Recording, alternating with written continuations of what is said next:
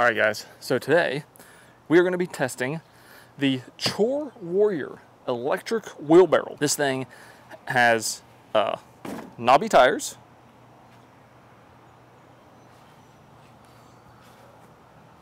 I just realized that I needed to put on actual shoes for this video. That's how you know it's going to be serious.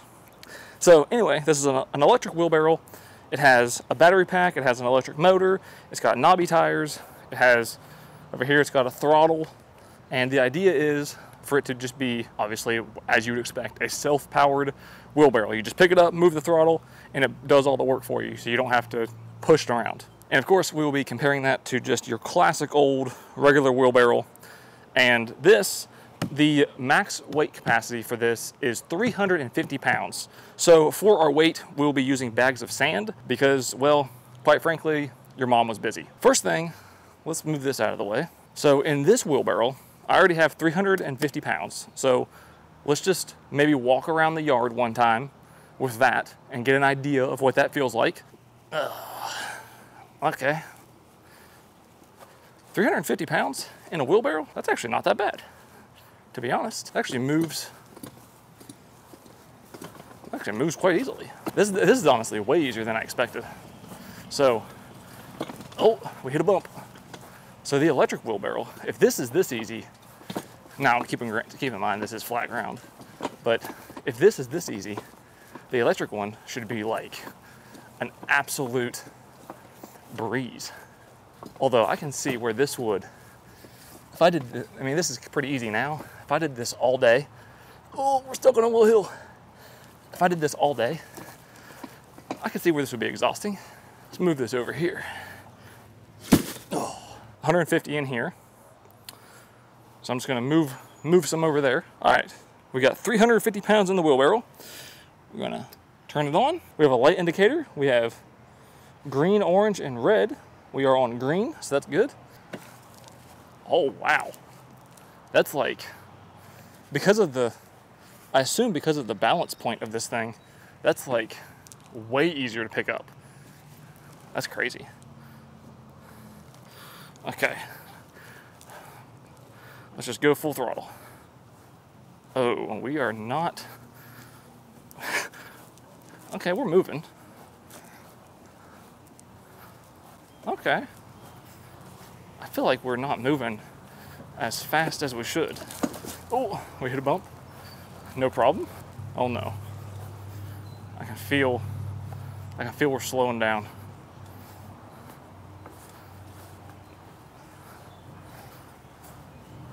Oh no. Oh no. Oh. It literally just quit. Oh. And now I see, whenever I look down here at my light indicator, whenever I push the throttle, instead of green, it goes straight to red. So are we already out of juice? Okay, well, we're going. I'm gonna go around the yard one more time. This part of the yard's a little bit downhill, so it's doing fine over here.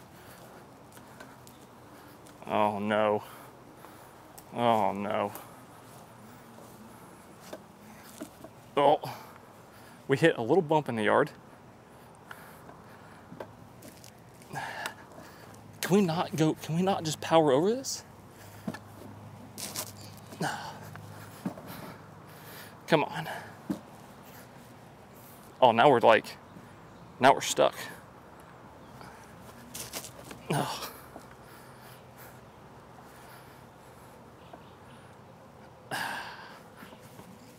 Oh, okay.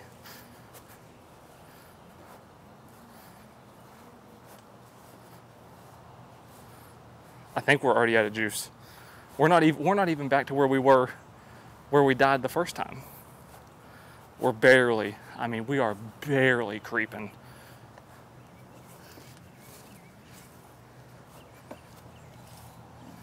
And something, okay, this is something that needs to be discussed. So, we're essentially dead. Like, if we're on flat ground and slight downhill were okay. Now keep in mind, if you looked at my yard, you'd say it's flat. But going from there to here, there's like the slightest incline, maybe like 1 degree maybe of incline, if that. And we're having trouble going up that. That's very disappointing. I noticed a problem that, so whenever I first picked it up, where it's so easy to pick up because of where the balance point is so much further back compared to a classic wheelbarrow, whenever the battery starts to die and I go to push it, whenever you try to push it forward, it just wants to like tip over on itself. It doesn't actually want to move like a regular wheelbarrow does, unless you get like low and then get like down here and like, I don't know, do some weird stuff. Oh, I also forgot to mention this thing has reverse, which, okay, the reverse, it almost died there. Okay, this is sad. It's supposed to do 350 pounds. And at 350 pounds, I mean, we went twice around the yard and we're almost completely dead. Let me go around the yard like 2 more times and see if it'll even like do that. 2 more times around the yard. See if we can do it. Oh, looks like we maybe gained a little bit back since we gave it a little bit of a rest. Here's our little uneven spot again.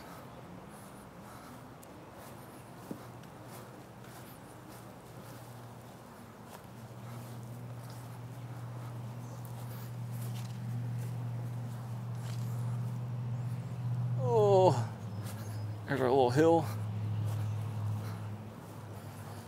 Ooh.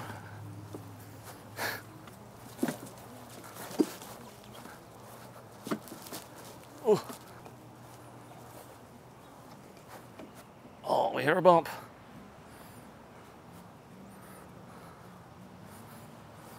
Oh.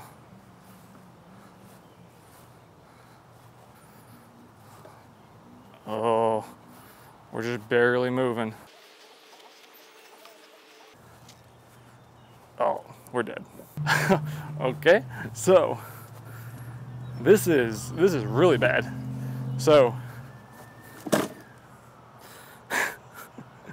at 350 pounds, we made it 4 times around the yard, barely making it over the tiniest, slightest little hump. We're already down to yellow, but like straight to red as soon as we push the throttle down. This is not looking good. I guess if you were to load this thing to 350, say if you were like a contractor or something, it appears that you would only be getting, I mean, what was that, like, say it was like 30 seconds or a minute per lap, like 4 minutes, maybe 10 minutes of runtime before it's completely dead. That's pretty sad. All right, so we're gonna try something a little bit different. Recharge the battery back to full, and then I have reduced the load from 350 to 200, because I feel like 200 is probably a little bit more of like an average wheelbarrow load. And then I have put a 2x4 on the ground to simulate like a bump, a curb, just some small obstacle for it to see if it can power itself over. Wow, 200 is much lighter. All right, let's see. Really? 200 pounds. You can't power yourself over a 2x4? That's not even 2 inches off the ground? Because a 2x4 is what, like 1 3/4 inches? Oh, and I'm noticing as soon as I hit the switch, we go straight from green all the way to red. Maybe if we got a little bit of a run.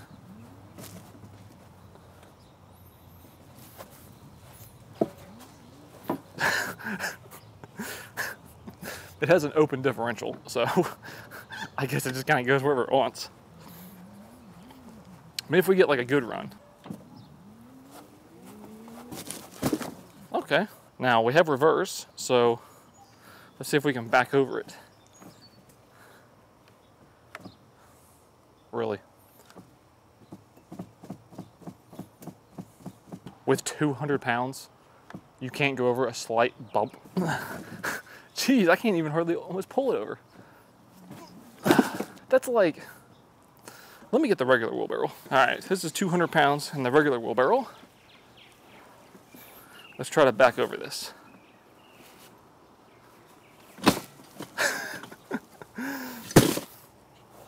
That's so much easier.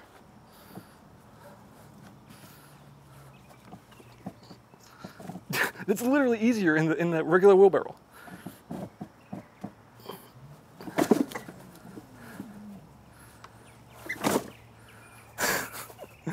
This is not what I expected. Let's try to go forwards in the regular wheelbarrow. Okay, that's a little bit, gonna be a little bit tougher, but not terribly tough. Oh. Oh. So like, you need a pretty decent run.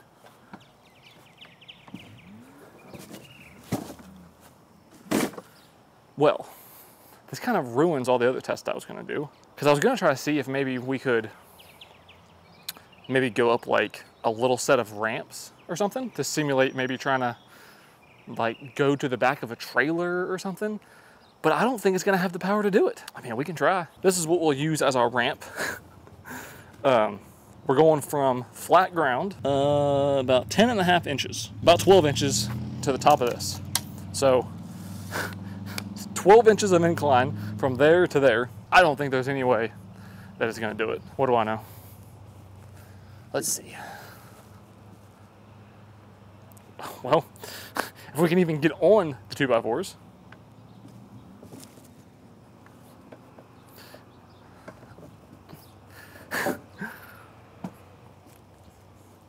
The motor keeps like locking up.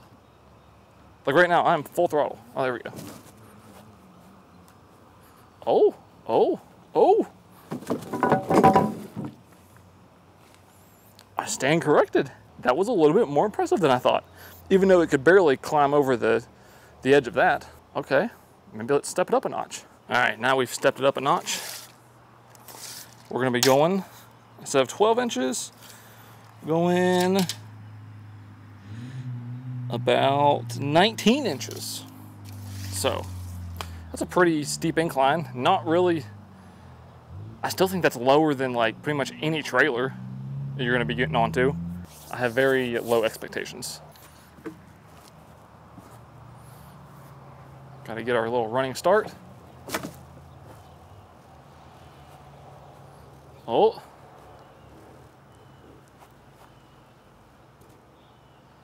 And that's it. Okay. Now I think if I push, I can get it there.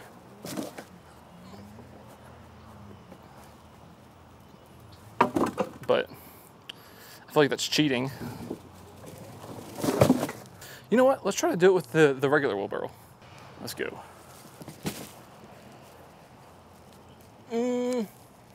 It's not easy, but it's not. Oh, Lord.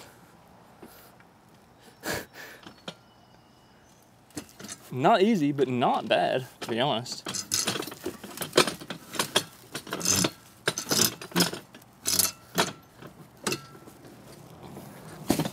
Actually, after doing that one manually, kind of makes me feel even worse about the Chore Warrior. It wasn't even that hard, and it just could barely do it, and it needed my help to get up there. All right, so next test we're gonna do, both wheelbarrows have 200 pounds in them, and we're gonna see how much weight it takes to pick up each wheelbarrow to kind of see, like, I guess where the balance point is. For the Chore Warrior, let's see.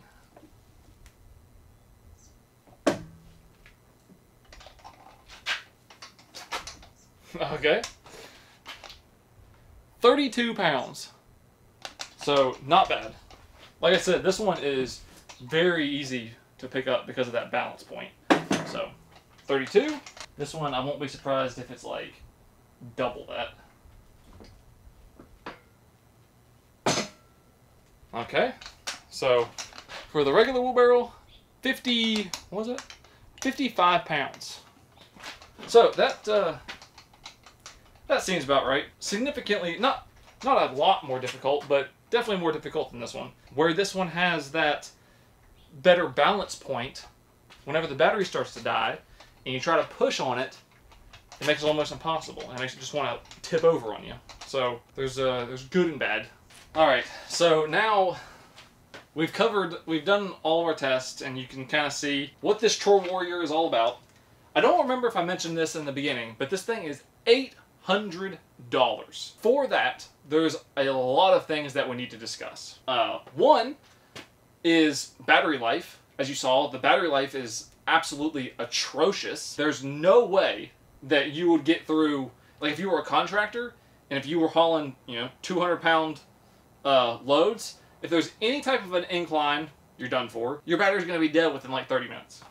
Probably even less than that, honestly. A huge negative. Second, it doesn't have the power that you would think that it would have. So third, I don't know if this company has like a bunch of middle schoolers who are like putting these things together, or not putting these things together, because this thing comes in a box full of parts and you have to put it all together. I don't know if they have a bunch of middle schoolers who are packing the boxes or what. The quality control of this company is probably some of the worst I've ever seen in my life. As an example of one of the things I'm talking about, here's your handles. The bolt, this is how it's supposed to be, I guess. There's just so much slack inside of the tubes. Okay, so that's one big thing. A smaller thing that's pretty annoying is that this grip, it did a pretty good job of staying on today during the video, but this grip, there's like certain spots where it just like, sometimes it'll grip, sometimes it won't. Whenever I was setting up for the video, there were several times where I was pulling it backwards and the grip just slides right off. Not a huge deal, but very annoying for something that you pay $800 for. Whenever I was assembling this thing, apparently they had two, I don't know if this is the old version or the new version, but apparently there's two different versions. They sent me all of the parts in square tube, except for two of the most vital parts they sent to me in round tubing. So whenever I got the thing and I went to put it together, I couldn't even put it together because I had to email them and tell them they sent me the wrong parts to get the correct part.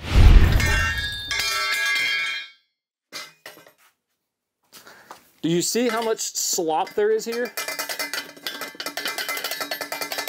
And then also the fact that nothing can go here.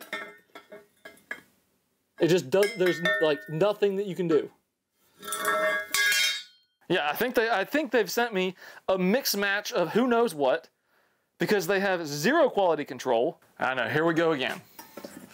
I got the correct parts this time. Square. Should be good to go.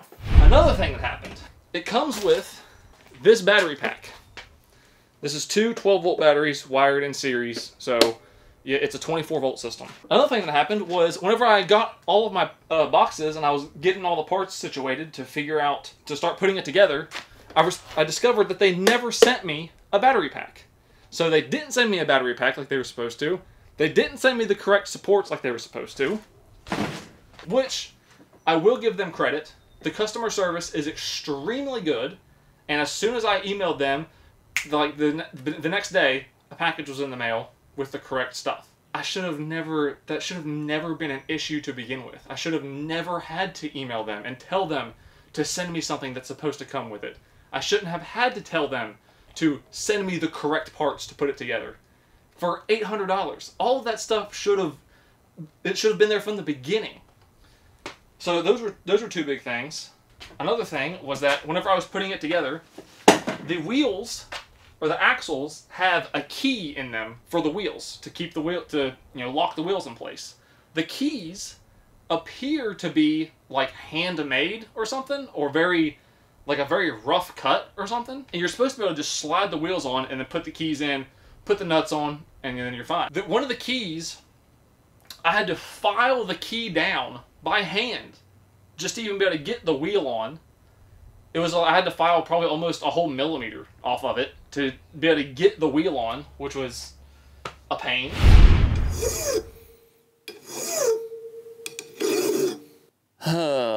Alright, so do I keep filing until it slides on a little easier?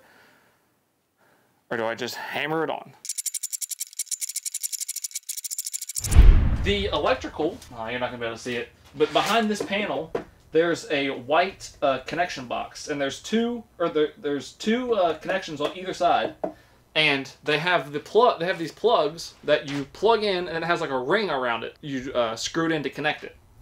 Every single one of these, except for one, so 3 out of 4, the ring was ovaled, and I couldn't screw it in, so I had to take a pair of pliers and straighten it out to be able to try to screw it in.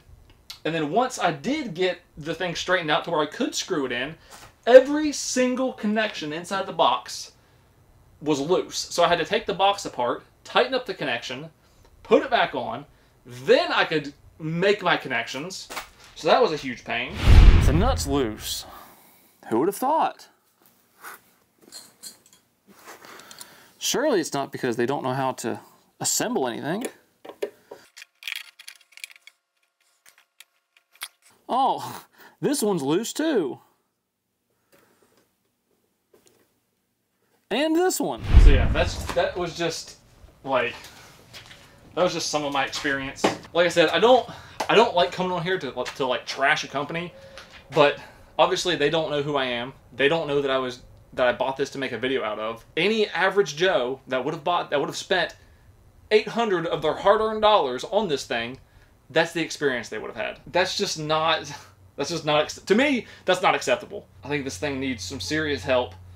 And also, what I want to say about where this one dies so fast, I have a suspicion that either the battery pack they sent me is one of the batteries is bad, or the motor is bad. Or a third option is that this thing just sucks. So this one, this battery, we got 12.8 volts, normal, good. Everything's fine there. This battery, we only got 10 volts.